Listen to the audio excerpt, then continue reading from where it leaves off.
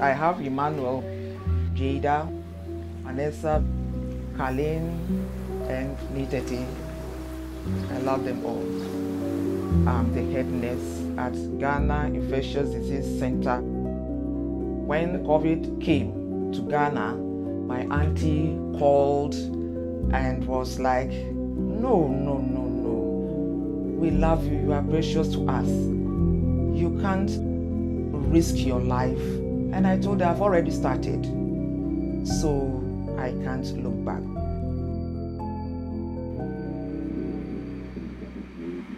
When I saw those things, it looked like this disease is going to be very dangerous, very destructive. My biggest fear was she getting the virus, because if she gets the disease, like, it's over for us. What he's saying on the TV, health workers were dying. He doesn't want to lose the mom. I knew I've put my life at risk.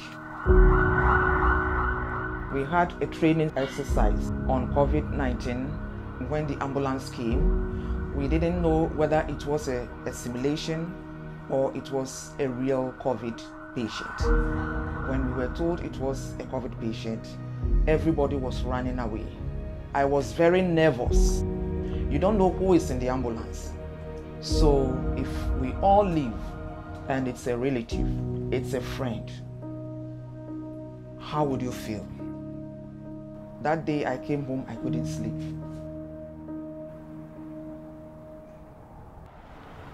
Normally when I come back from work, my kids just come out, welcome Mama Lou, what did you bring? But this time round, I have to stop them.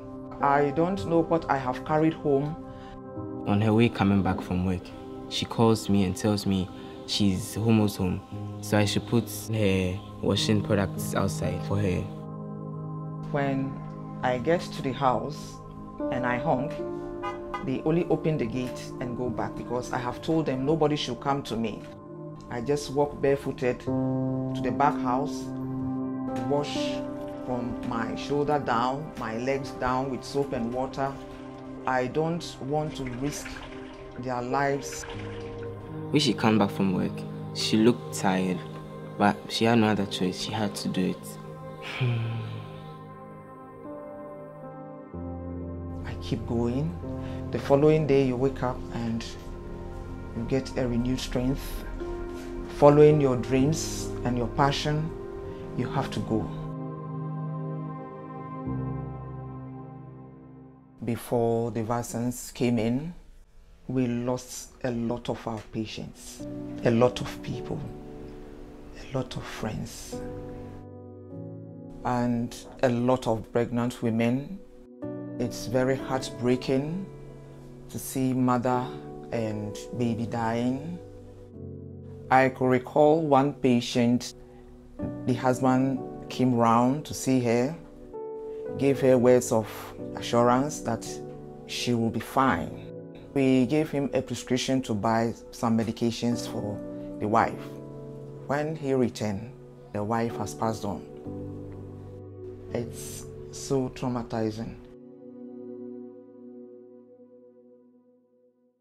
I was at home when I heard the news on TV. They said they have gotten us vaccines against COVID. I was so happy. When I saw the delivery of the COVAX, I said, wow, it has really landed. We are going to take it. We are going to reduce COVID, which is going to reduce our stress. And lo and behold, they started with health workers. Frontline workers were prioritized because we were with the patients. I made sure that first day, I will be the first person to have my vaccine, and I encourage my nurses also to join suit, which they did. The day I was vaccinated, I was like, it is well. If we have another pandemic, all the facilities have trained nurses, all the facilities have isolation units, they have the cold chain system, and they have this rapid response team. Should we have another pandemic, we are ready, more than ready. We've really gone far. And when we look back, I could say we've really done a great job. We have done it. I'm ready for anything.